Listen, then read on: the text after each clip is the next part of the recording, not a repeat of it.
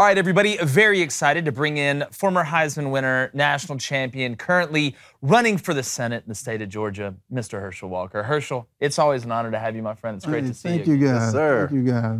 Thank you for having me on. Now we got you in person. Yes. Now we got you in person and as well. I see a jersey here, too. Jersey, look at that. Yeah, and y'all not taking it down when I leave? Nope. No. Okay. Nope. We're going to sign it, actually. I got it. Yeah. That's exactly right. Well, you know, Herschel, I want to start, and we talk about, you know, on this show, there are some times where politics and sports do intersect, where you do have to opine on it.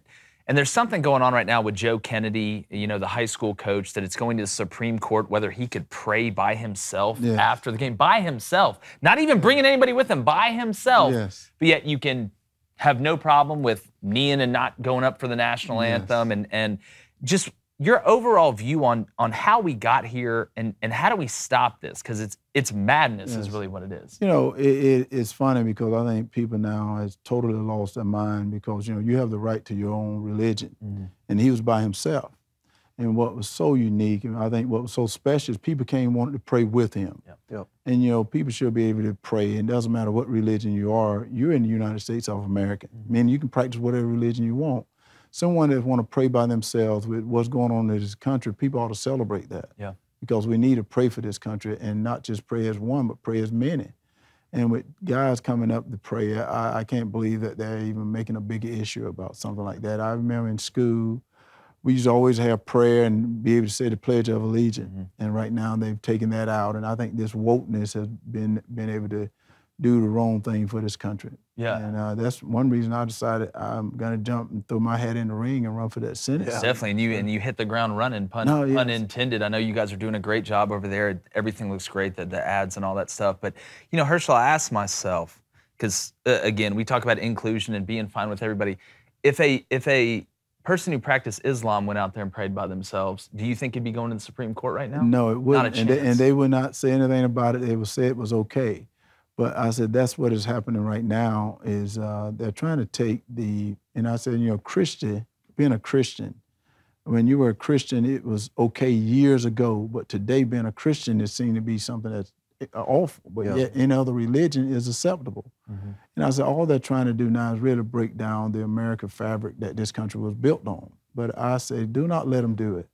We have to continue to fight back for those rights, for those freedoms. So you're not just fighting for him to pray by alone, but you're fighting for everyone to be able to pray alone. And if that's what they want to do, but we cannot continue to live like this where they want to just take those freedoms away when it's written in the Constitution. It's written in the Constitution. He was not doing anything wrong by kneeling down to pray. And, you know, you want to pray for someone that may have been injured or pray for another team because whenever I went out to play, I never prayed that God is going to help me go out and play well.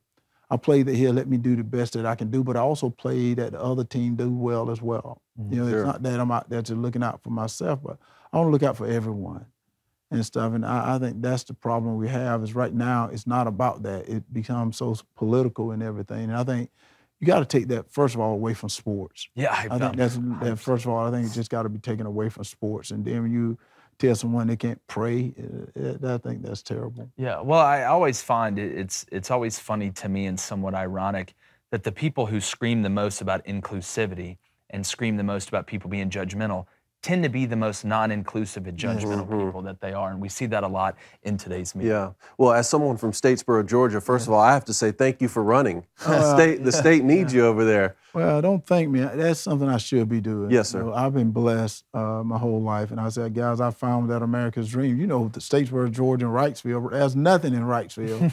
And I've come up where I've been able to travel all over the world. I've been able to see so many things. And because God has done so much for me, I got to reach back and help other people. And if this had to be me running for this Senate seat, I got to do it because I answer to someone far greater than a human being. And that's what I got to do. Well, you're in a unique position in that you're one of the greatest football players of all time, but you're also running for office. And, you know, when you suit up and you put on the pads, half the people watching you hate you. Half of them love you because you're playing for their team. And in politics, whenever you put a letter, whether Republican or Democrat, half the people love you, half the people hate you. So sports or politics, what have you found to be the most ruthless? You know, I think politics is very ruthless in the sense that, you know, in sports, you get to go out and they may dislike you, but after the game, they cheer for you. You shake hands with them and you go your ways. in politics, it's almost like knives in your back. Yeah. And I think that's what's so bad. But, you know, what I say is so strange is we all live in the United States of America. So if you live here, you should want what's best for this country. It doesn't matter whether you're a Republican or a Democrat. You should want what's best for this country. But how you go about getting it is a way. But you should be upset with someone if they want what's best for this country. You should sit down and be able to talk with them and without being angry, without them being upset. And that's why I say that I want to run, because I believe in bringing people together. I believe in, you know, I'm a Christian. I love the Lord Jesus, but I'm not going to be mad at someone because they are some other religion. I love to talk and learn about his religion, learn about where he's from and learn about him. But, you know, I'm still going to have my own faith. And that's like what we've come to now is we've got about our freedoms that we have. People that have died, sacrificed the ultimate sacrifice with their lives, that have died to give us those freedoms. But we have the voices of so few trying to destroy it. And I say this, and people sometimes get mad at me, is if they know another place better than the United States of America, first of all, tell me where it's at. But second of all, why don't you go there? Yeah. Exactly. Because there's so many people love this country. We've come so far, and we're taking steps backwards now. We're taking so many steps backwards now. When you can't pray on the field, you don't even pray in the school. You can't say the Pledge of Allegiance. Yeah. And you're like, wait a minute, guys, we're taking a huge step back. When we come so far, 10 years before I got to the University of Georgia, the first black players played at the University of Georgia, 10 years before I got there.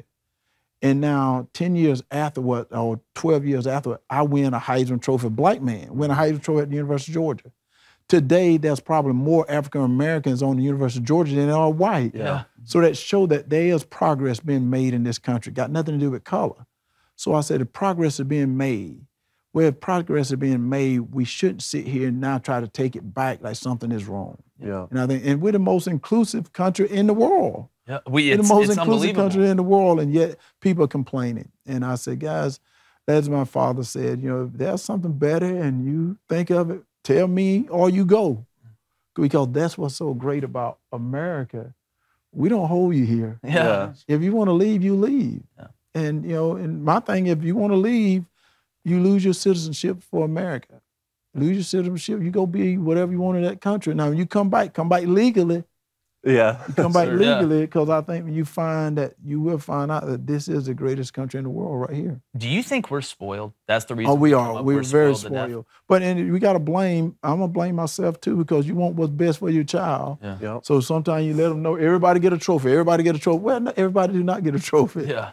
You have to work, and I think we got too spoiled in the sense that we got to the point that we didn't appreciate things that we should have appreciated. You know, I remember my mom made me go to church. I didn't want to go to church on Sunday. You know, when we went to church, we went to church. Yes, sir. You go at 9 o'clock, you don't get out till 4. Yeah. You know, and I'm like, no, that's enough of church, Mom. She's like, no, you're going.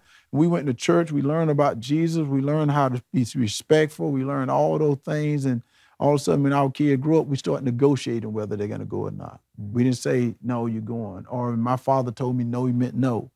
And, you know, we start making that everybody make $1 million tomorrow. Well, it doesn't work like that. You know, you have to build your way up. And I think the greatest thing that I used to say is everybody want to get to the destination, but no one want to travel the journey. Exactly. Journey, yeah. And the journey is what you appreciate and how you sustain being at the destination. And I think that's the problem. We became spoiled because of all the great freedom we had. Mm-hmm. And now we see that those freedoms and liberty that we had is in jeopardy right now. With what's going on, it's in jeopardy. And I think we got to wake up. And I want us to wake up before it's too late. Yes, I sir. agree. All Yes, right. sir. Well, of course, since I got you, I got to ask you an MMA question. Yes. You know, you're 3-0, undefeated in MMA. Not a surprise there. One of my favorite quotes is from Mike Tyson. All right, Yes. everybody has a game plan until you get in the ring and you get hit in the face. Yes. Was there ever a time in those 3 fights, maybe you caught a punch or got touched up a little bit to where it was hard to stick to your game plan for the rest of the fight? You know, you really don't stick to your game plan when you get in the fight, because you saw it. I think you go back to what you have been trained to do, but you go into the fight thinking you're going to have a game plan, but you're 100% correct. But that guy has a game plan as well. So now you go back to the skills that they taught you, because, you know, I trained with some of the best fighters in the world, you know, with Cain Velasquez, God bless Cain, and Daniel Cormier and Luke Rockhold. I trained with those guys. And I said, I'm training with some of the best. But when I was walking down to get into that cage, I started thinking, wait a minute, this is a fight. No, we're finna fight. Yeah. You got finna hit me in the face. And they close that cage door, and you look across the cage, and you see that guy over there, and he like looking all buff. You go, whoa, what's going on here? Yeah, you look the same Imagine way, what though. he I know that. Imagine what he was thinking. Imagine what But he you was think thinking. about it, you go, man, he finna hit me, and then you all of a sudden something just happened, and go, well, I'll be your Huckleberry. Let's go. Oh, man. Go back Tombstone reference. Yeah, I you love go it. back to your training that you get. You know what? This is what it's about. I said, and I tell you, I absolutely love that sport. I absolutely love MMA. You told, and my hat is off to those guys. You talk people that sacrifice.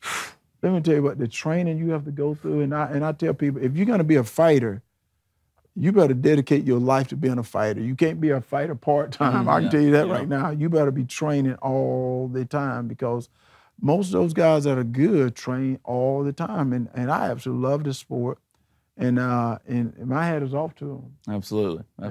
Yeah, I do. Obviously, I got to ask you a Georgia question. Our audience is going to kill me. Have you in here? Yes.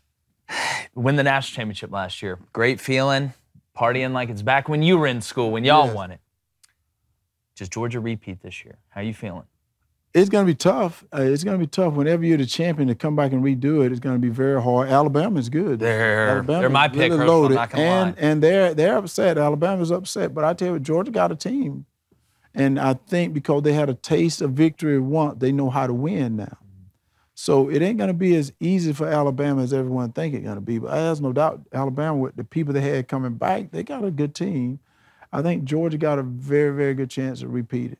I'm not going to tell you let's bet on it, because my mom said don't bet on anything they eat, so don't bet on. Yeah, well, don't look back there. Your mom's not. Exactly right. Cover that up. That's exactly right. That's just numbers. I do feel that Georgia got a very good chance of repeating, but it's going to be tough. But one thing they got to remember, you got to play the game. Yes, sir. What you did last year is over. It's very true. You got to get out and play the game. And I can tell you right now, Alabama ain't too happy. No. Yeah. And Bryce Young and Will Anderson's going to have something they're to say not too about it. happy right now. So it's going to be a good season, because we're talking about Georgia and Alabama. Texas A&M going to be good. Okay. You feeling Texas A&M a little bit? I think Texas A&M going to have a good team. Texas A&M going to have a very good team, and I think Ohio State going to come back out with a I think Ohio State plays Alabama in the Natty. That's I don't know about all that. That's what you have? I think you're getting lost. Hey, he's over here getting lost. Herschel, I'm sorry. I'm just. I mean, again, they may have the two best offensive players in the country when you look at C.J. Stroud and the wide receiver they have, Jackson Smith and Jigba. So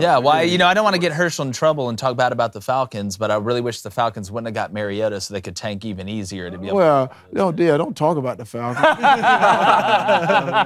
Hey, me being in Atlanta, I know that's exactly right. That's exactly right. That's me. That's Jake. That's Jake. Yeah. That's Jake. Big Braves fan though. Yeah. Huge. Back to the Bulldogs, though. Even if they don't repeat this year, you have to be excited, because it feels like Kirby is just beginning right now.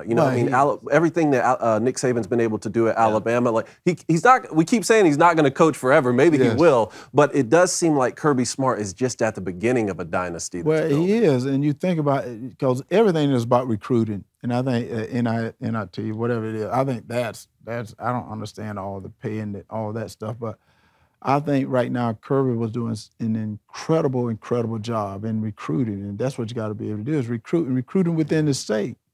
And I tell people this all the time, it has nothing to do with Georgia.